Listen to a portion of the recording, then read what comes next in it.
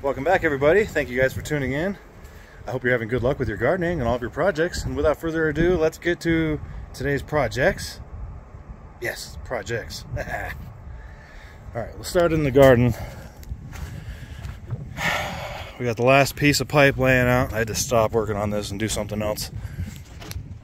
We got all the stand pipes and the 4-inch drain on this side all buried and tested, and everything drains properly into the sump tank. So I can't see it, but right here there's a T that goes that way, and that goes underground down here and into the concrete blocks and comes out right there. And there's a 1-inch piece of PVC pipe inside there as well that will come out and then go down into a pump. And that will pump water up out of all these little 1-inch guys. So these are the fill lines, and this is the drain line. So it's all incorporated together, so you don't have a bunch of weird plumbing all over the place to trip over, or for kids to mess with and turn valves on and off.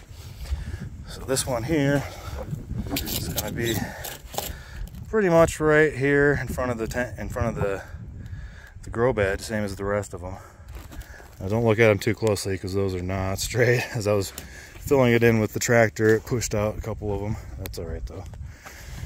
Don't tell nobody else. And then of course, once we are ready, we'll install this side, and it will drain over here and into the cinder block where that paver is at, blocking a hole. And then this drain pipe is coming directly out of the biological filter system. So if you guys are wondering, how is this filtering?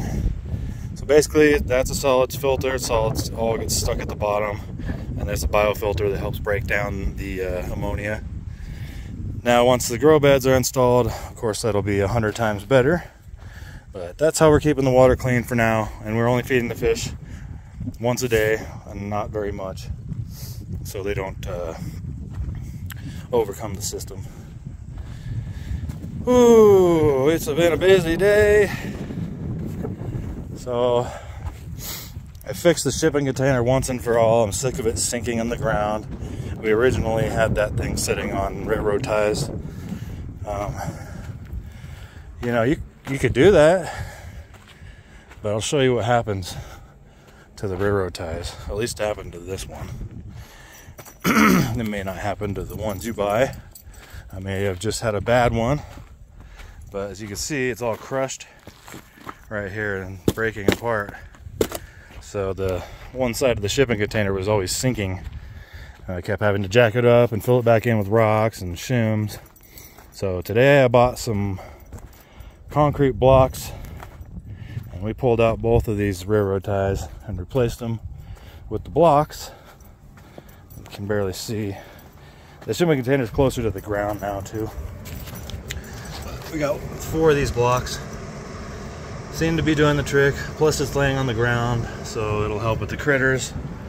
Now this side is still open at the bottom a little bit, but once I tell you what we're going to do, that will change. So since this is open now, we ordered another shipping container, same color, same size as this one, and it's going to go right here, and there's going to be a 10-foot gap in between, and then we're going to put a roof that connects both the containers.